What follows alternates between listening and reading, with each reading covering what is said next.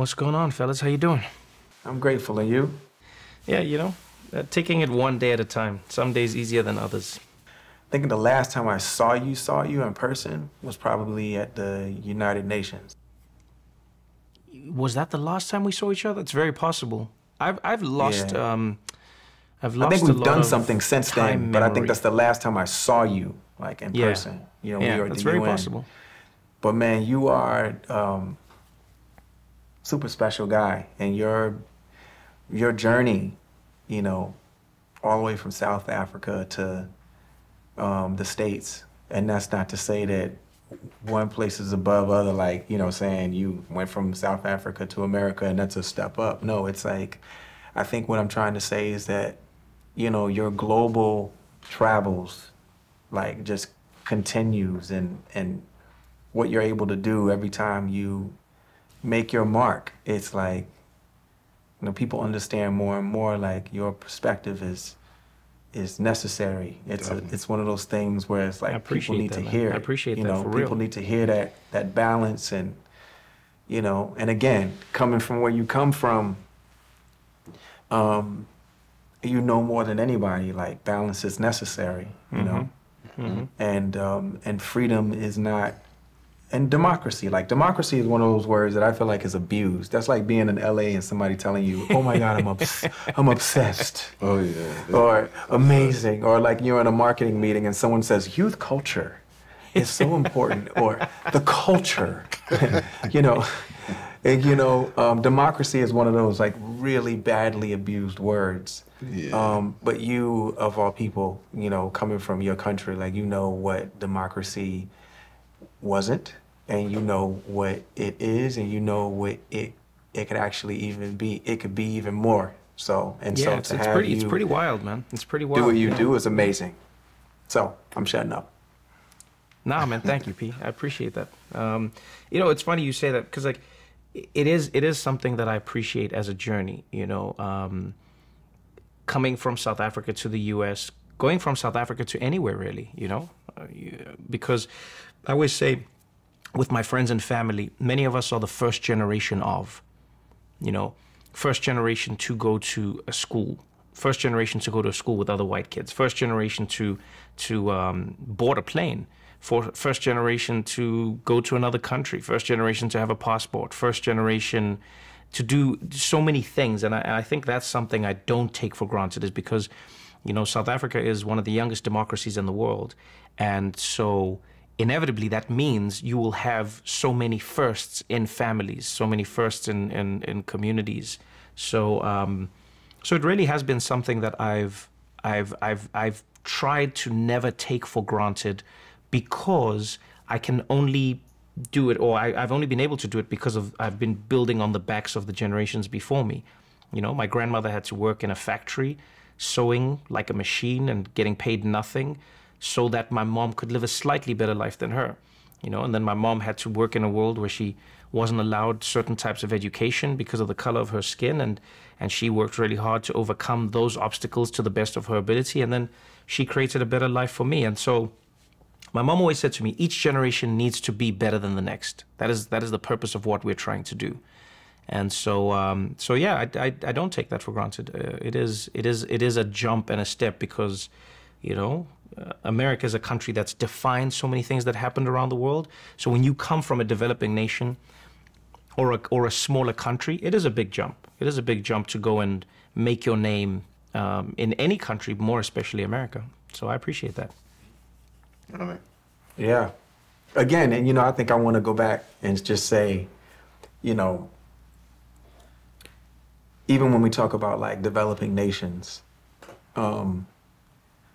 you know, there's a hubris that happens to be here in our land where we look at it like, oh, well, you guys are a developing nation and we're this and we're that. And they forget that we are all on this, like, same planet together. You know what I'm saying? And, you know, we're all bound by gravity, so that no one's better than anyone else. And you know, I would argue that your experience, the way you were raised, and your culture, and your family, and their outlook on life, has made you what it is that you've become. And people have no idea that they should be wishing to have your sense of understanding because of and they, if they were to just take a look at your balance as a human being, they would envy that. I appreciate They would that, envy for that. real. Yeah, seriously. I'm telling you, I don't take it lightly what you do, bro. No, not at all. You know, you make a lot of sense, and you know, it's ingenious to always inject, you know, humor in those moments because sometimes it's a very heavy pill to swallow. You gotta have some sugar somewhere, and you know, that's an art form in itself. I think I adopted a lot of that from my mom, funny enough. Any semblance of good you will see in me is only a fraction of what my mother possesses as a human being. Because she has developed an innate understanding of the we, you know, the collective we. You know, as we say Ubuntu, you know that from South Africa, and it's the idea that I am because of you. We're all connected as human beings. Very difficult to actually to apply, because we can think it theoretically. We all love to think it theoretically. Oh, we're all in this together. We're all, you know, we're all doing this thing together. But there is when you truly understand it. I'll give you an example. When I was really young, I used to do the garden with my mom, and one day we were cutting the grass, and my mom says to me, "Look at our neighbor's lawn. He never cut his grass. He had, you know, the grass had grown, I think it was like 5 feet high at this point. It looked like a jungle next door to us." And my mom said to me, "Man, this guy's yard is so messy and it's so crazy." And she says, "You know what? I'm going to go and talk to him." And she goes and she rings the doorbell next door, and she says, there's this old white man, and she says to him, "Hi, excuse me, your grass is really tall." And he says, "Yeah, I don't care. And my mom says, "Okay, can we cut your grass for you?" And so I'm standing on the side. I'm like, "We? Who's we?" Because I wasn't involved in this negotiation. Nobody asked me about cutting my neighbor's grass. I just cut our grass, which I already hated doing. And so my mom said, "No, we would like to cut your grass." And the guy was like, "I'm not gonna pay. I'm not interested. I'm not gonna pay. I don't want to pay anything. Go away." And mom said, "No, I'm not coming here for a job, sir. I'm your neighbor. I would like to cut your grass for free." And he said, "Why?" And you could see that, I mean, the guy was extremely confused. And my mom said, "Because your grass needs to be cut." And the guy said, "Okay, but you can't use my electricity." I'll never forget that line. It was amazing. It's like, "You can't use my electricity." And he like closed his gate and he locked his doors. And then he opened the front gate of the house, you know, so we could like come in to the yard, but we couldn't like get into the house. It was just like this interesting experience. And Woody was like, "You can't use my electricity." And my mom was like, "It's fine. We've got our own electricity." And so she sent me to the house, and I had to go and plug in the extension cord. And we took the extension cord, and then I, you know, plugged in the lawnmower, and then we started cutting this guy's grass. It was terrible. It was one of the worst experiences I've ever had mowing lawns, because it wasn't even a lawn. It's a jungle, man. And when we were done, because I complained, and my mom was like, "Stop complaining, just cut the grass." And when we were finally done, I said to my mom, "Why? Why did we do that? This guy's an asshole. He wouldn't let us use his electricity, which we didn't need, but I mean, just the idea of it was such a weird thing. He wasn't nice to us. Why would we do this?" And my mom said, "Because his grass affects our house. If his lawn is not cut, if his backyard is a jungle, the rats are gonna grow. There's gonna be more rats. There's gonna be more vermin. They're gonna fester." And she said, "But you know what the problem is? Those rodents aren't gonna stay on his side of the wall. They're gonna come to our yard, and so now we're gonna have a rat problem." And so she said, "If I want to fix our rat problem, we need to go into his house and fix his rat problem." And I was like, "Yeah, but that's not our problem." And she said to me, "Yes." She said, "But that's the problem with the world, is we always think it's not our problem, but it will become our problem." And so that's a lesson that always stuck with me. And I think it's an idea that is really difficult for us to understand in this world, especially when you think of like capitalism and money and how we've all been ingrained into this like rat race of owning it all because we're all desperate to survive and we don't even know how much we need to survive if we're honest about it. We don't know how much is enough. Everyone tells you that this is enough to retire, then it's not, and then this is enough to buy a house, and then it's not. And so I think we're all in this thing where we're spinning, and I think a lot of that contributes to a world where we have lost our ability to realize that somebody else's problem is your problem. When somebody loses their house and they become homeless, you have a homeless person in your neighborhood now. That has become your problem. When somebody doesn't have a job or doesn't go to school or whatever, and then they resort to crime, that crime is now your problem. But there was a point when their problem was your problem and you didn't think it was your problem. And if we found a way to step in then, we may find that there would be fewer problems. And so, I don't know, please don't get me wrong, I'm not perfect at it by any means, but I've grown up and I've been taught to live in a world where I have a lot more empathy and shared understanding of the fact that I am sharing the planet with other people, whether I like it or not. I rest my case. Yeah. Seriously, that anecdote just now about like perfect. what your mom told you and your own experiences. And, the way you humanize it, saying, man, I didn't want to cut the grass. And that would have been me as a child, except I wouldn't have walked away with understanding the greater purpose. I would still be complaining about it today because I was lazy. I'm still lazy. That's why I'm efficient. Wow, that was great. Mm-hmm. How is that even possible that you're lazy? I mean, you have to stay up on so many different current events. Like, I don't even understand how you can have a job.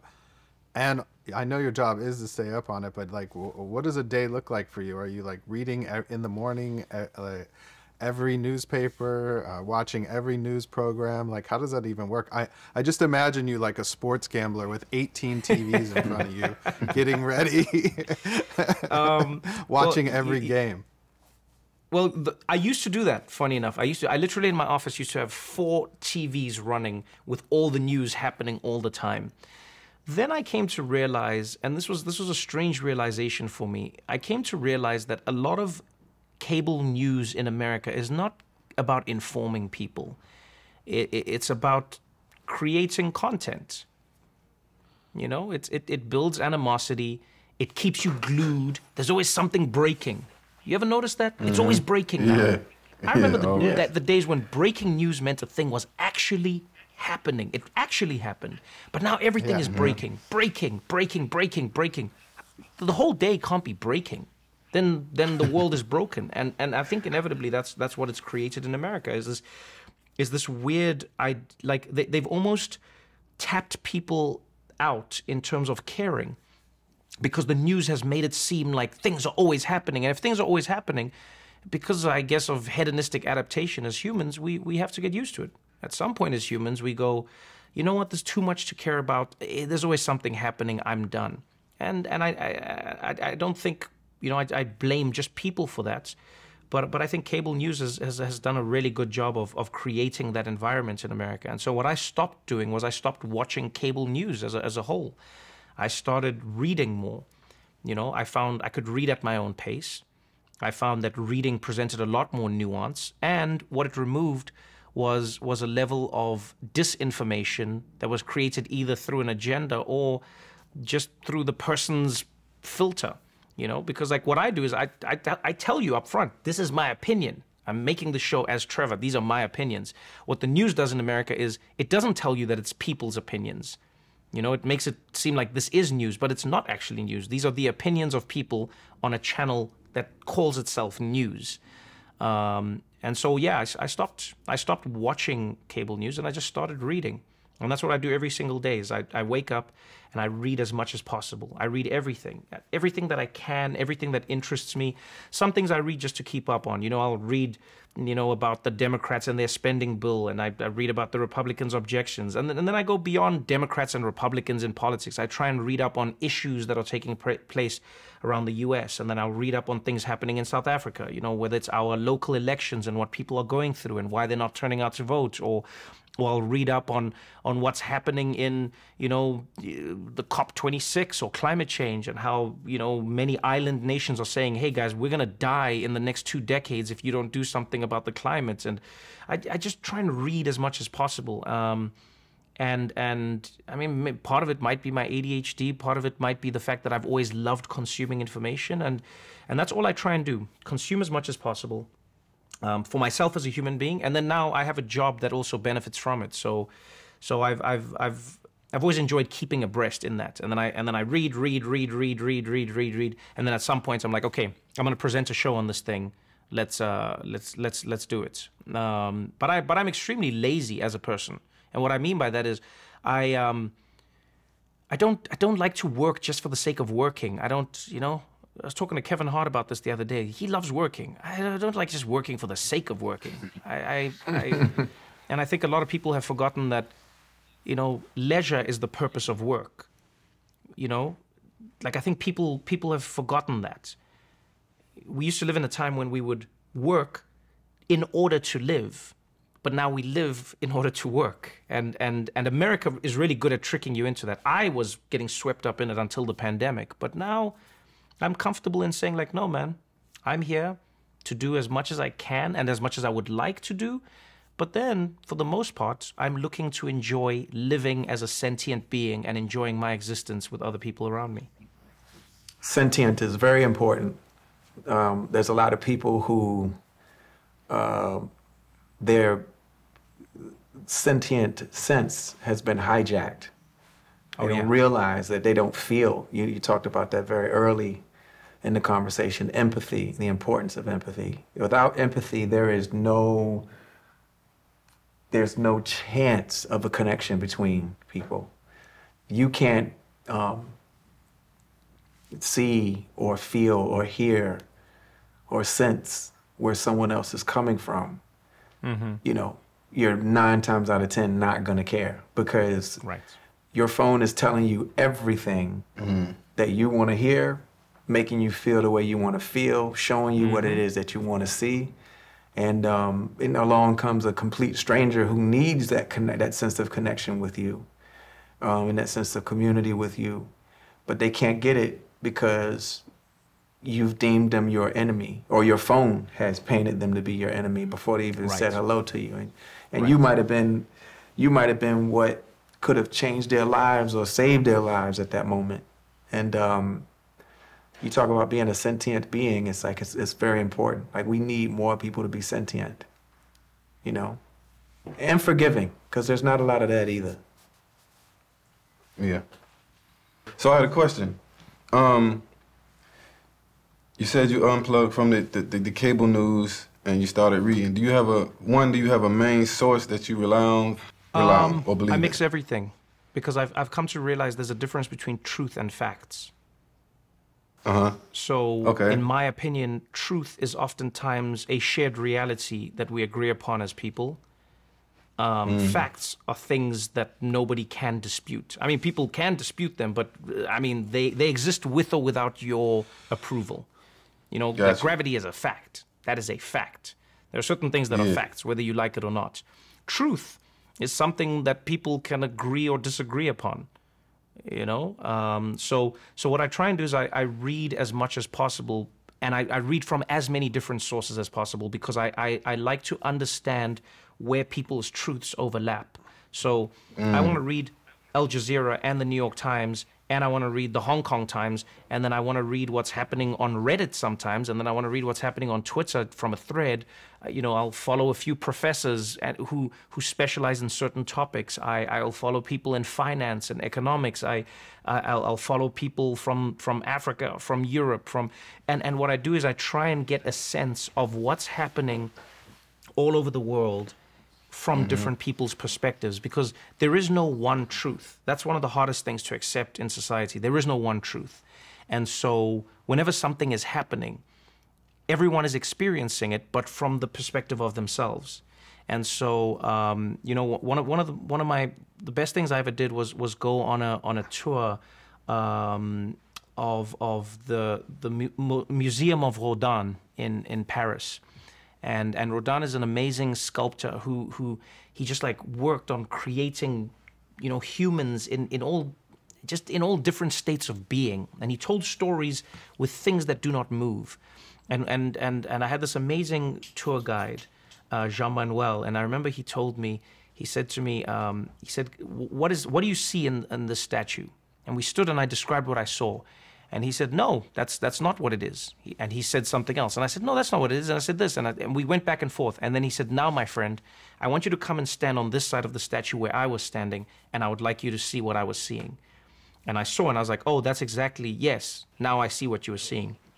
And he said, this, just like life, this is what sculptures essentially show you about life, is that we can be both looking at the same thing and disagreeing on what it is because we are looking at it from different perspectives. You know, you are looking at the same thing as me and you're like, Trevor, you're crazy.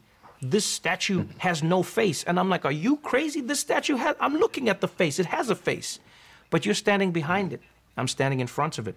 We're both telling the truth. The fact is that the statue has both a face and no face because it has the back of a head. The truth is that we're both not seeing the thing. So what I try and do is really just jump into as much as possible, because I've come to understand that everybody can have a different truth. Everybody can be correct at the same time, which is a paradox, but it is in fact life. And so what I'm trying to do when I have either a discussion, an argument, a show, whatever it is I'm trying more and more to apply my mind to the idea that I understand your truth as a person. I can disagree with you still. I can still disagree with you, but I need to at least understand your truth before I can truly disagree with you. Otherwise, what I'm denying is your reality. And so that's what I try and do. And sometimes I feel like it's a losing battle because to what Pharrell was just saying, like, I think in America especially, and it's going to start spreading around the world, social media has just turned us into these creatures who only communicate through little bites, where we don't talk, we don't have a conversation, and now we're being pushed more and more into these silos where we only are going to be with people who agree with us on everything. But that's not how you create, that's not how you move forward, that's not how you exist as people. In my opinion, that's how you get to places of genocide, is because at some point you go like, all right, there's enough of us, these people shouldn't exist, they're not even human, we got to get rid of them. Whereas, I don't know about you, when I was growing up, I didn't agree with half of the things my friends said, you know?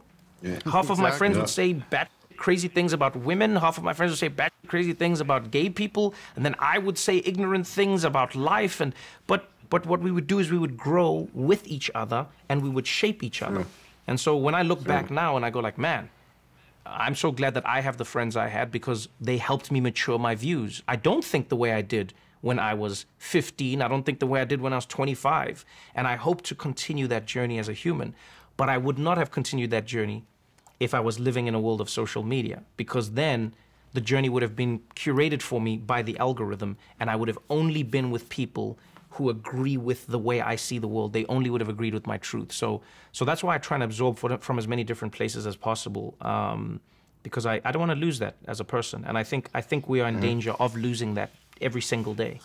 I'm probably like one of the, especially out of these two, I only wanted to be on like Facebook still.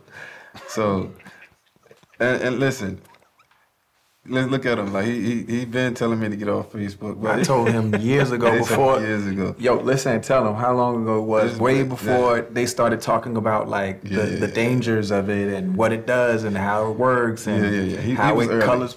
Listen, it was a long time ago. Yeah. I would notice the difference in people's behavior from Facebook, Twitter, or whatever. From people who were on there and other people who weren't. I was like, yo. Oh, that's fascinating. It's a little. Listen, how long ago was it, cuz? It was at least.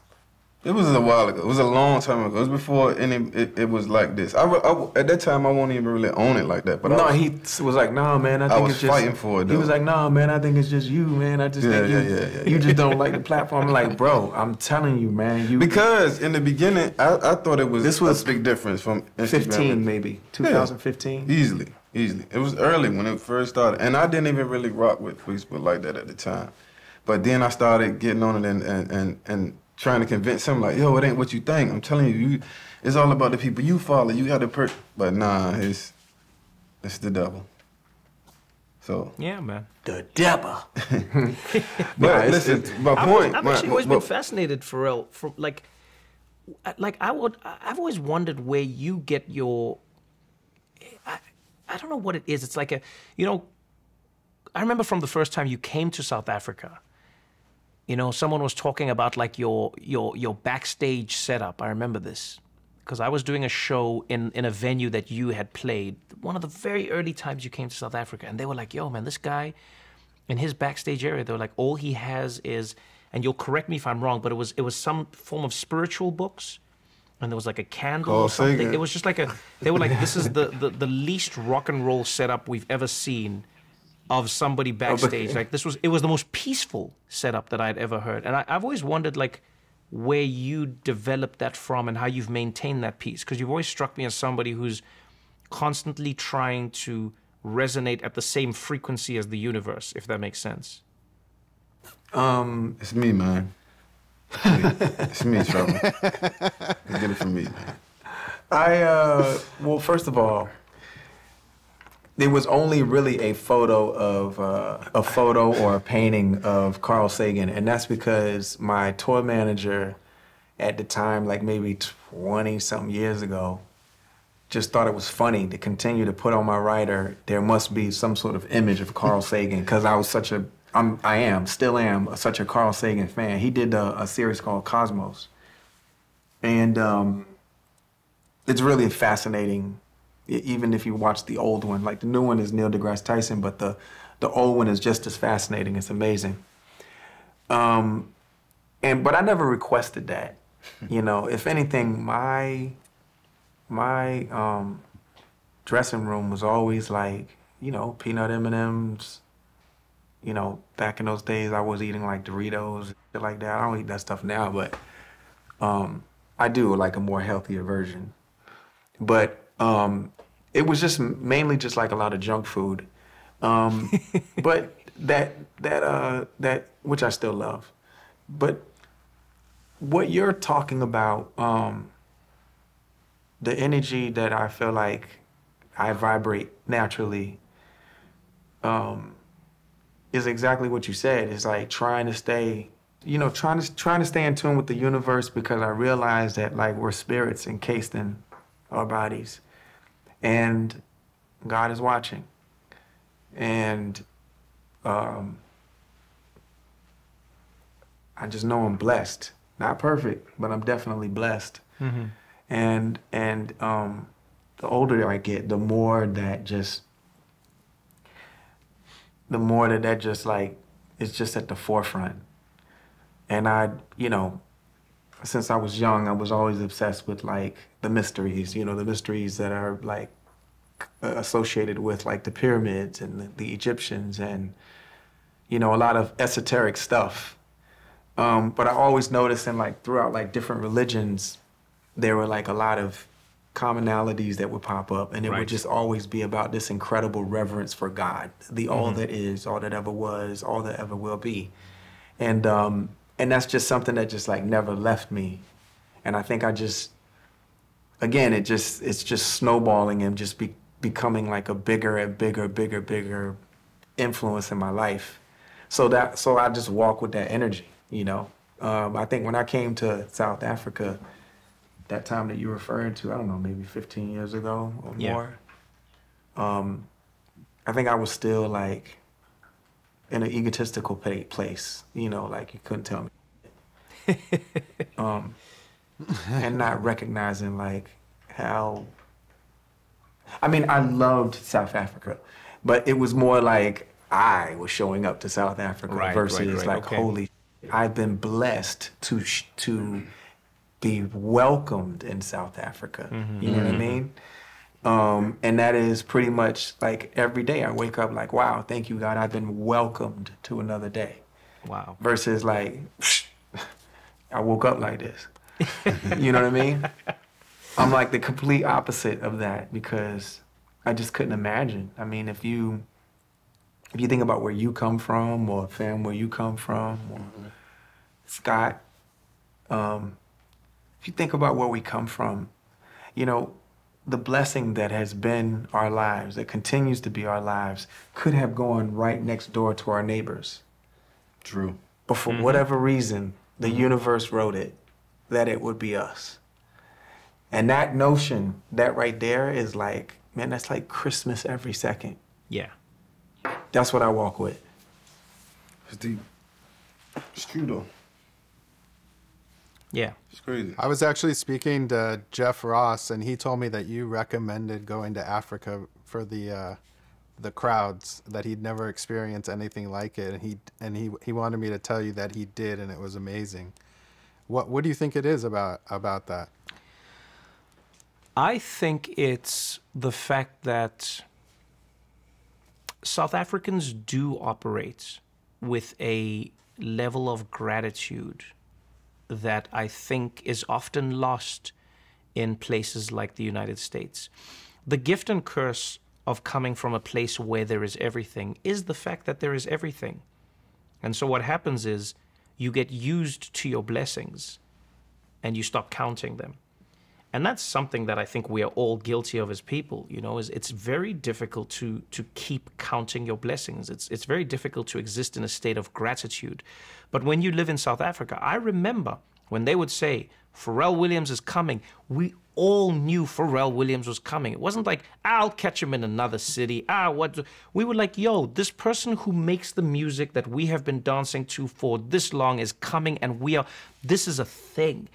You know, when someone would have a comedy show and they would be funny, we'd be like, this is a thing. This is amazing. This is, I honestly, I can't speak for everyone, obviously, but I think it has something to do with being grateful. We didn't always have. We still don't always have.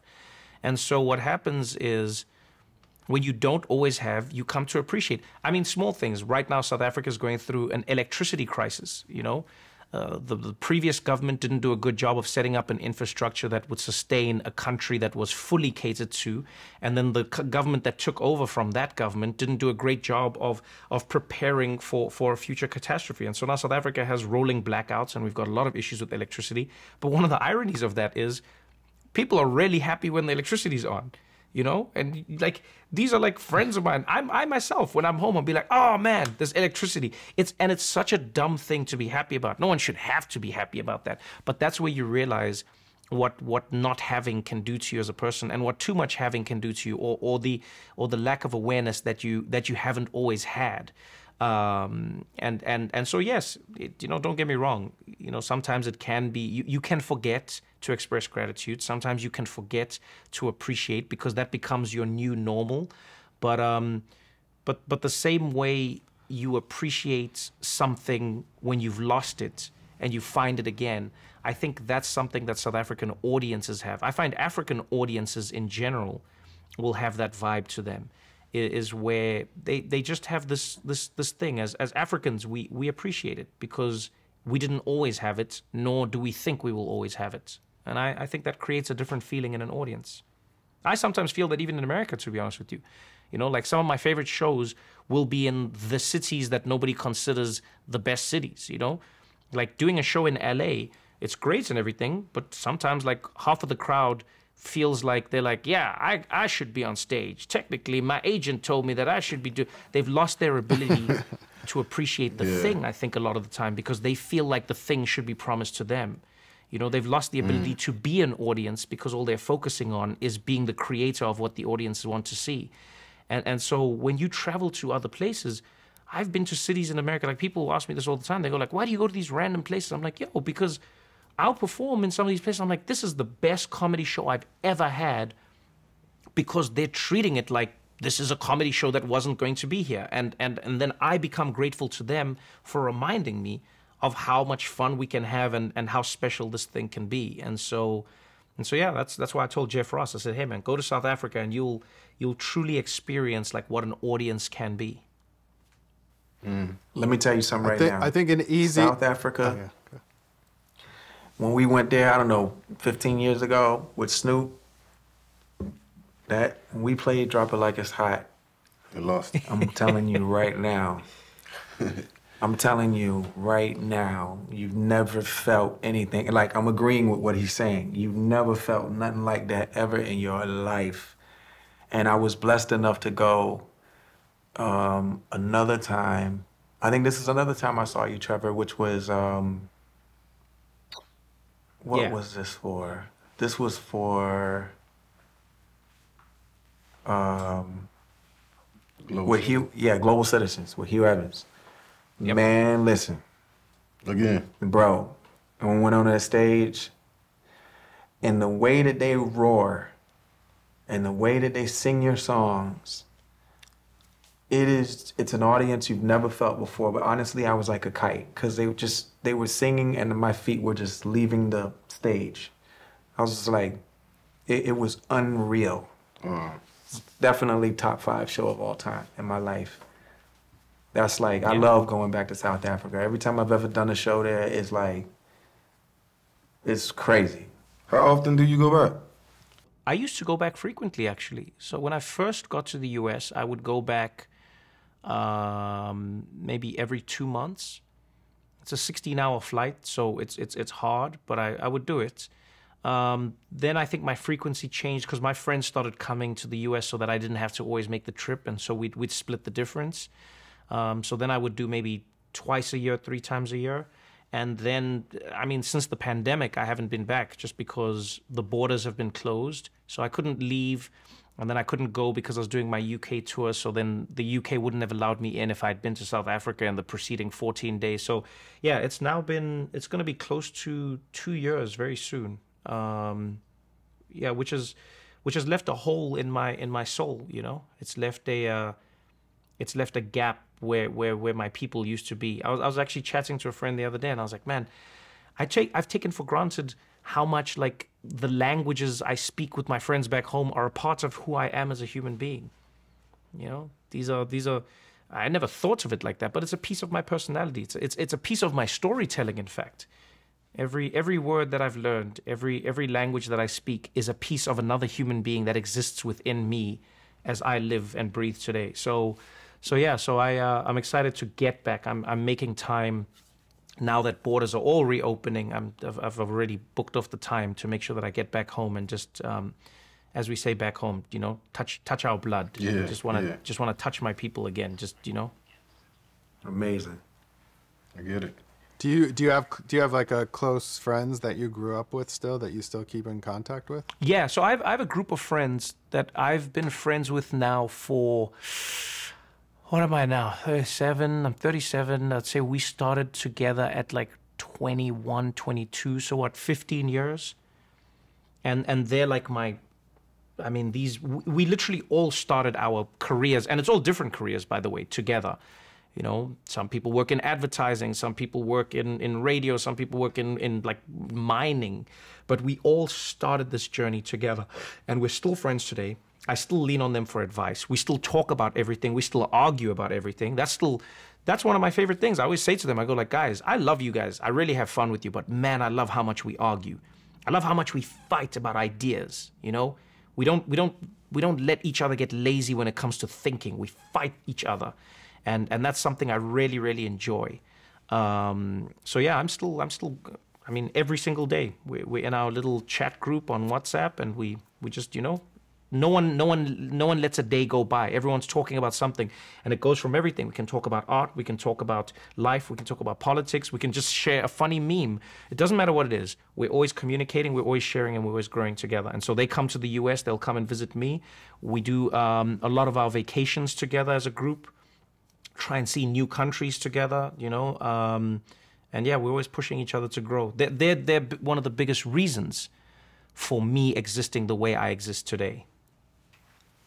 That's amazing. My next question to you is, you know, the phones control everything now, and people don't realize it. You know, the phones, you know, pretty much are leading everything. People feel like, you know, they have a democracy, but I always say, even when it comes to a multiple choice answer, if the answers are given to you, that's not really a democracy. And so, because of that, like, a lot of people really don't. They're just being led. They don't have any idea which way they're going. And because they pay their phone bills, they live and die by what they have determined to be the truth. So now that we're living in an age where like people don't value offline as much as they do online, and online is where the currency in every way, shape, and form is. And last but not least, you know, you see Facebook just changed their name, right? If they're heading in that direction, what do you think life looks like 5 years from now? I mean, I have my own opinion, but I would love for people to hear like such a bright mind like yours talk about like the idea that there's no turning back now. Like we're here, we're living. This is it. What do you think life looks like in 5 years? I don't know what life would look like in 5 years, because I think time is an interesting thing in that it often moves faster or slower than we ever predict. You know, it depends on the event that takes place. What is the inciting incident that, you know, the catalyst that sets things into effect? You know, the pandemic is a great example. If you had asked me 3 years ago what I think the world would be like in 5 years, I wouldn't have accounted for the pandemic, and so that would have shifted everything. I think the pandemic has dramatically changed how we're going to live going forward. I think the reason a lot of people are quitting their jobs is, you know, for very good reason. I think that a lot of people have just taken a moment to pause and go like, wait, what was I doing? What am I doing? Who am I doing this for? And yeah, that's scary for people who talk about the economy and businesses and companies, but a lot of these articles are not being written about people. That's what I find interesting. They always say like companies are struggling to find employees. You know, corporations are really struggling to keep people. It's always framed from that direction. What they're not saying enough is human beings are getting in touch with being human again. Humans have realized that there's more to living than just creating for a corporation. And that's a scary thing to realize when your whole identity has been built around it, not just as people, but also as a nation. You know, there's no denying that America has for a long time considered its purpose the creation of the corporation. This is what this country is. I mean, from the very beginning, you know, from the first ships that came in here, it was about how do we make this the business continent. You know, that's fundamentally what a lot of being American is about. And so that's why they called them founders. When I look at that and you look at the pandemic, I think the pandemic has shifted that. I think it's shifted how we're going to communicate, virtually or not, going forward. I think a lot more remote work is going to happen, you know, in a way that it never did. And so in 5 years, the gift and the curse of what has happened to us is we have found more ways to connect with people in a non-physical way that has maybe helped us to some degree, but I hope that it doesn't hinder us, because it may further entrench, you know, us in a space of not connecting physically with people. It may, like, part of my brain goes, there could be the possibility that this new way of working could be the thing that saves us as humanity. And what I mean by that is this: for a long time, societies were defined by the people who lived in them, and so what happened is the societies existed with the young, the middle-aged, and the old, and that's what you had, and it was a fantastic cycle. Then what happened was, the Industrial Revolution kicks in, and now you've got factories and you've got places of work, and so everyone goes to those places now. But what happens is, not everyone, the able-bodied, go to those places. If you're too young, if you're too old, you stay where you are. And so there's this migration of work that happens. And what unfortunately I think happened there was we then started existing in a world where all certain thinkers ended up in the same place, which is good, because then you end up with things like, I guess, Silicon Valley, and you have these giant leaps and advances where people go like, we're here to create. That's great. But it also creates a brain drain somewhere else. And so now you have the disconnect between the rural areas and the cities. You know, rural folks think like this, city folk think like that. And it's like, no, I think there's a good balance that could be maintained. You know, I think it's good that you have people who are still attached to the earth. I think it's good that you have people who think of the old ways and they tell you the stories. I mean, in South Africa, that's what it's all about. You're taught to respect your elders and the journey and the story that they possess for you. You know, you're not supposed to discard that thing.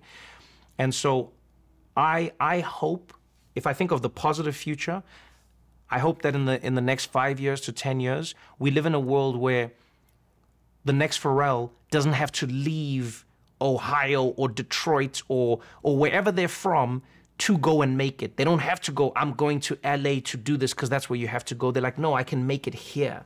And then what that'll do is it'll create a nuclear explosion of success that hopefully affects the community that they live in, because that's what success does. Success begets success. I hope that happens because of this new remote world of work. The pessimistic side of me goes, man, we've just become more connected to the digital world. And so to your point of Facebook changing its name, I am afraid that we are going to exist more in the metaverse. You know, during the pandemic, I was one of those people where most of my connections came from sitting, playing video games for hours on end, because that's where my friends were. I couldn't go outside and see them. They couldn't come to me. We were in different cities, in different countries, on different continents. And so now we spent our days running around a wasteland called Verdansk, shooting random people. But really what we wanted was to connect with each other. And so if you look at how video games are shaping the way people connect, if you're looking at how digital media's, you know, Clubhouse, all these things, people are connecting, yes, but they're losing the human moment. You know, we're losing the ability to sit in a room and just feel each other. You know, and that's a special feeling. You're losing that sentience. Yeah, it's a really special feeling to just be in a room with somebody and feel them vibrate. That's why I reacted the way that I did when you said, you know, being a sentient being, and you used that word. I was like, oh, he really, really, really gets it, and people should understand what he's saying, because this is where we're going. We already there. Yeah, we're already there, but but we're not done going. It's gonna get deeper and deeper and deeper. That's what I'm saying. Like, you're gonna, in the same way that we've seen our parents, you know, on Facebook, and you're like, man, what do you know about Facebook? Listen, they're gonna be on the metaverse, bro. What you know about the metaverse? Think real. about it. Now kids are going to a Travis Scott concert inside a video game called Fortnite. Just think of that level. Yeah, now, that's crazy. I mean, in Fortnite, the game has created a space where people can hang out, and it's not even about the game anymore. They don't even shoot each other anymore. So now the purpose, because video games used to be like a puzzle-based purpose. That's what a video game was. You play Mario Brothers. The point is to get from one point to the next point and save the princess. Now, the point of the game is to exist within it. That's a scary future when you think about it. What's that movie? Ready Player One? Oh yeah, Ready Player One. Do you think your job has become harder now that Trump's out of office? Oh yeah, definitely. You know, it's funny because when I first took over the Daily Show, a lot of people were angry at me for not being angry, you know, because Jon Stewart had just left and I was taking over. And a lot of people were angry. They're like, this guy's not angry enough. And I was like, what is there to be angry about? You know, I don't believe in peddling outrage. I don't believe in just being, you know, angsty for the sake of being angsty as a human. I think oftentimes that also maybe comes from the life that I've lived. You know, as black people, when we grew up, if you were to be angry about every level of injustice you were experiencing, then you would live in a perpetual state of rage. You know, and I think Baldwin himself had an amazing quote about that. So I guess I've always been in a place where I go like, there's a time and a place and a space for everything that you're trying to do. And so, you know, when Trump came into office, what was ironic about him was he reminded me of a lot of the leaders that we have in Africa. You know, he reminded me of a lot of the leaders that people have in the Middle East. He reminded me of a leader who knows how to harness the frustrations of people who don't see their lives moving forward and then promises them a cure-all. You know, because he knows how to capitalize on the fact that people feel stuck with a system that is you know, not moving, and that is oftentimes the byproduct of a system where a group of people, you know, like when Congress or whatever it is anywhere in the world, Parliament, Congress, whatever it is, when those people get so caught up in themselves that they forget what they're actually trying to do, it's an amazingly fertile ground for people like Trump to grow from, because then they come and say to everyone, look how this thing is not working. I can fix all of it.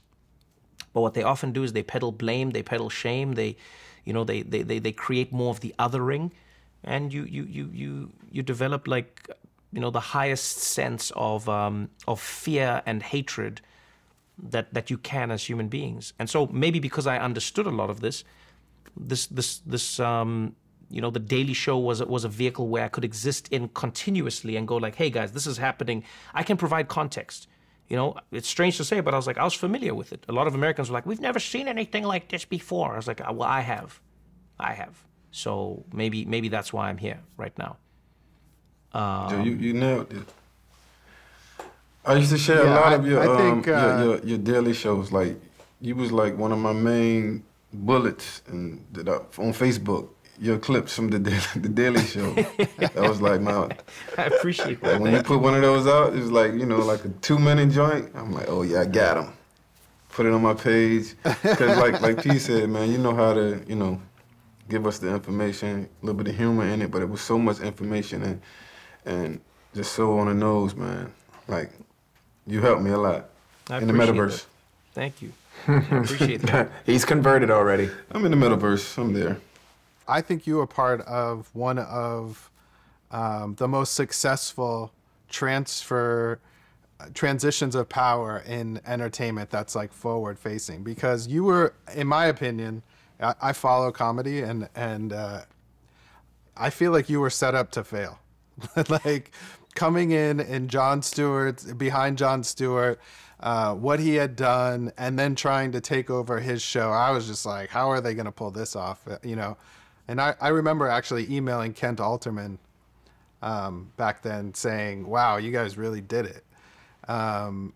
But it just seems to me like you had other things going on, and you were a stand-up where you were from. Like, what made you want to like step into these particular shoes when like one of the first rules of comedy is knowing who to follow and who not to follow?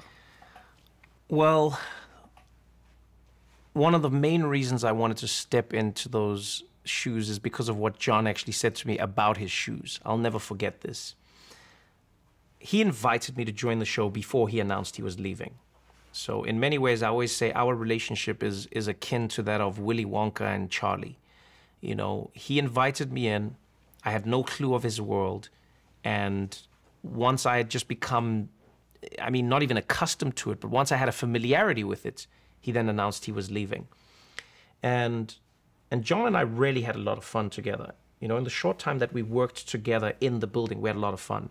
And so he made me enjoy the process of what the show was. He made me enjoy what it was about for himself.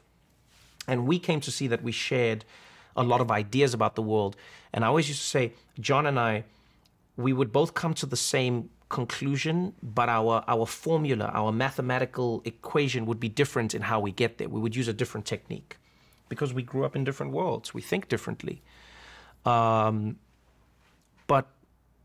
when I got to the show, it was really cool. They announced who's taking over, who's not. It was chaos, and there were a few things that I think happened during that time. Number one, it was assumed that I just got it, when the truth is there were some people who turned it down in order for me to get it. And I always say to people, that's what life is about. Will Smith had to turn down The Matrix so that Keanu Reeves could get it. I've always enjoyed how life will present to you the thing that is meant for you to have, and then that can often happen because somebody else has turned it down. You might be in love as a human being because somebody else has turned down somebody else's love. That's life. So all of this was happening, and Jon, I'll never forget, he called me into his office. And the announcement had just been made. I was taking over the show. And Jon was standing in the office, and he was in his socks, and his shoes were on the floor. And he was like, hey, buddy, he says, what size are you? Do you want to try these on? What size are you? And I was like, I'm a size 11. And he's like, oh, I don't know if these will fit. Try them on. And I put my foot, and his shoe was much smaller than mine. And I was like, no, sorry, man, these are not going to fit. And I was like, is this like a fitting thing? Is this like a clothes thing? Is this? And then he said, I just want you to remember this moment when anyone tells you you can't fit my shoes. He says, whenever someone says to you, you'll never fill my shoes, you remember that my shoes were never meant for you to fill because you're going to be wearing your own. And that was it for me. Wow. I was just like, yeah, okay. I'm just here to do my own thing. And it is an impossible thing. Everyone's like, it's impossible to follow Jon Stewart. Yeah, but why do things if they're possible? That's the whole point of life, isn't it? To do the impossible things. You know, so I was like, if it's impossible, then I'm meant to fail at it, which means there's no reason to be afraid of failing at it. And if it's impossible and I succeed, well, then I've achieved the impossible. And that for me is one of the greatest joys in life. Going after the thing you're afraid of and achieving it despite everything that you thought wasn't possible. Do you think in the beginning when you were doing the show, there was a part of you that was trying to keep his audience and your new audience together? And then it felt like as a viewer that I could be wrong on how long, but let's just say like the first couple of months, it felt like you guys were trying to do that. And then afterwards it felt like, I'm just going to do me. And if they don't like it, then they don't like it, but I need to be myself. And I felt like you like broke out of this sort of like trying to please everyone and just said, I'm just going to do myself right now. Yeah, you know what? It wasn't. Is that fair? I've never been a person. You know, I actually envy people who are. You know, I've always been somebody who reveres audiences. I respect people because I go, you're giving me something of yours. You're giving me your time. You come to a stand-up show. You've given me your time and your money to come to a show. I respect you. So it was never that.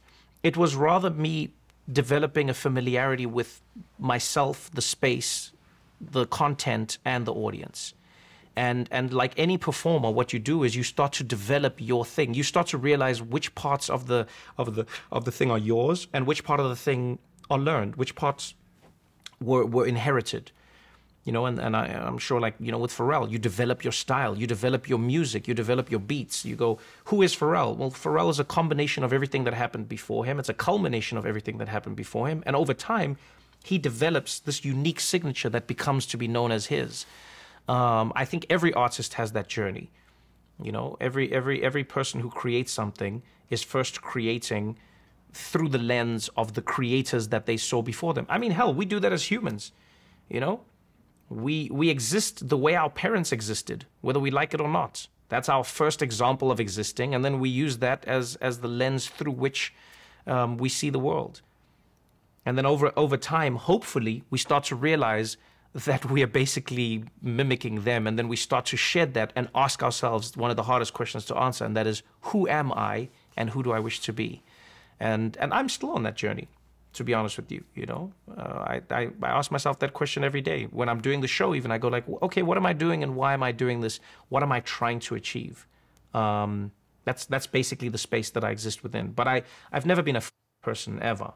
I care too much. Before we get towards the end, I need to know if this thing I read on the internet is true. Oh, boy. Is it true that you were illegally selling CDs and you were a DJ back in the day? So, yes. Allegedly,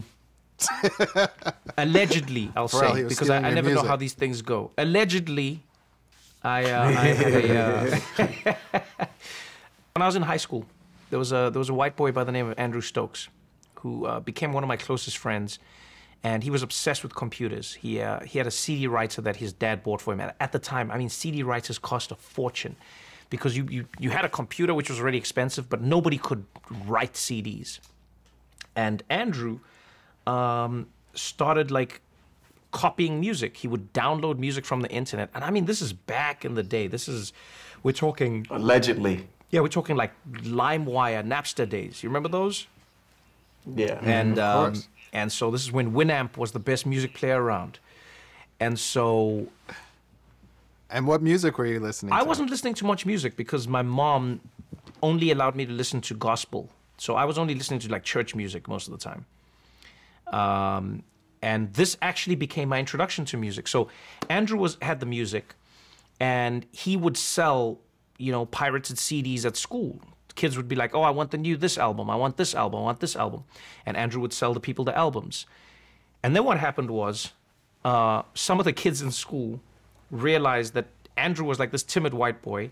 And then some of the black kids were like, yo, I'm not going to pay this kid, but I'm just going to get the CDs, which was really shitty.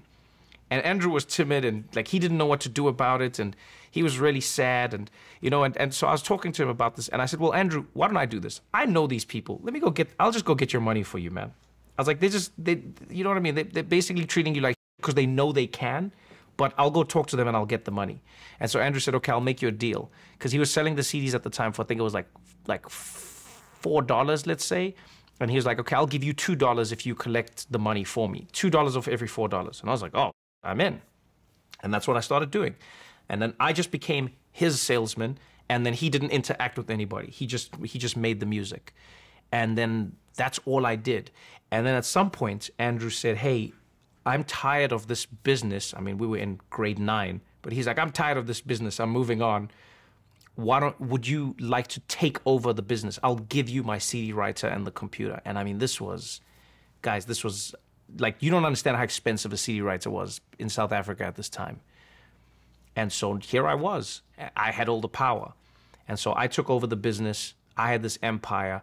And that's when my journey began. I remember one of my best sellers was DMX. It was It's Dark and Hell is Hot. That was like my first best-selling album where everybody bought it. And then what happened was people started asking me to make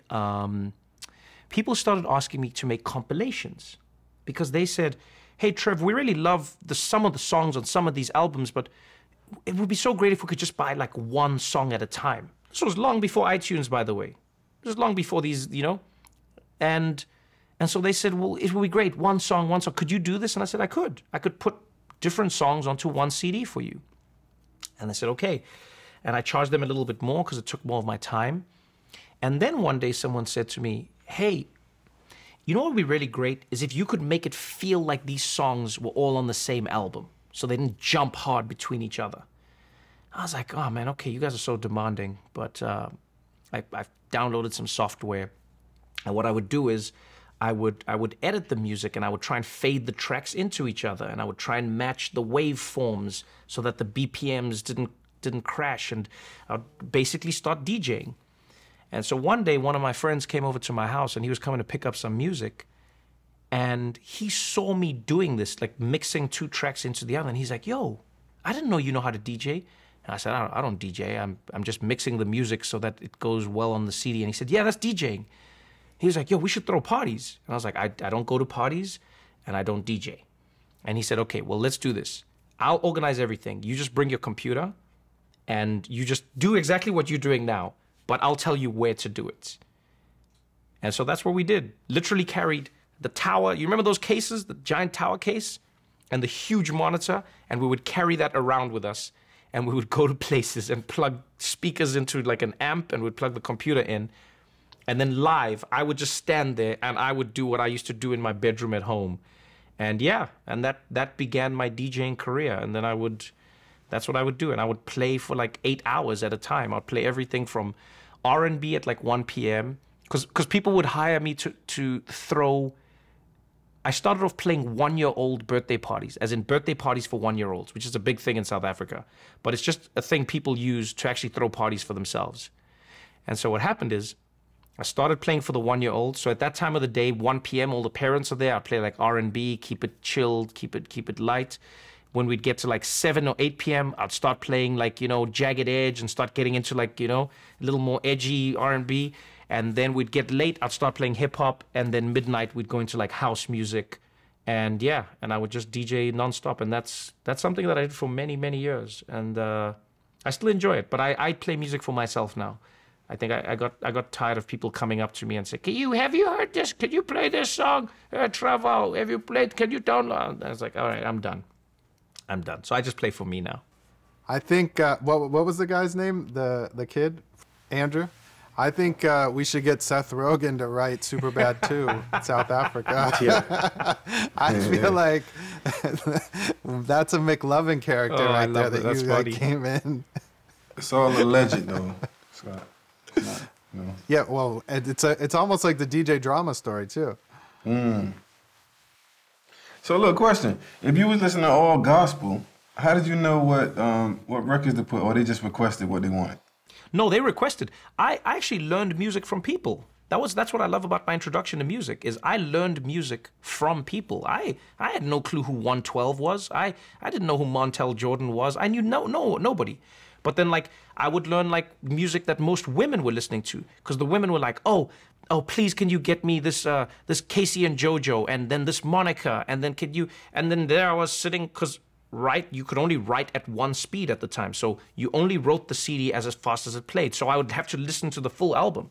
So I'd just be sitting in my room, and then if people want 10 copies of the latest Brandy album, well, then I'm listening to Brandy 10 times over. So then I'm just sitting in my room and I'm singing to myself, the boy is mine. That's me now, just like the whole day. So my music was influenced by the people who were buying from me, which was a wonderful introduction to music, because I think it made me enjoy more music than I ever would have had I just been choosing for myself. That's dope. It's amazing. Jay-Z was recently inducted into the Hall of Fame. You weren't actually at there. You were just part of the video. Yeah, I wasn't physically there. I was working at the Daily Show, but Quest asked me to do a little thing for the video, which again is like I'm going to be part of Jay-Z's induction into the Hall of Fame. You see, these are things in life where you just have to pause for a moment and go like, man, what a life. Like, what a life I've been given the privilege to live. To Pharrell's point, the universe, it's just luck. It aimed in your direction, and all you can do is be grateful for that. 100%. So you got a tour coming up, or a new tour right now? Yep, I'm on the road, man. Back on the road. It's been great. It's been really good. Started off in London. That was phenomenal. Did 2 shows at the O2. You know, the UK just opened up. It was such an electric feeling. Came down, I just did a show in Hollywood, Florida. It's like 40 minutes from Miami. That was also an amazing show. Just to be surrounded by humans again, you know? Just to be in a room of people laughing and feeling each other, and there's nothing like stand-up comedy, man. It's a really unique art form in that it is one of the few art forms that cannot exist without its audience. You know, it is fundamentally about the audience. It is a relationship between the performer and the audience. And so I'm so happy to be back out there. You know, every city I go to has a different energy. Every place that I've been has a different vibe, and so I'm loving it. That's cool, man. Congrats. Thank you. Yeah, Thank you it's very amazing. All right, man. You have a good one. much. All right, y'all. Have a good one. Blessings.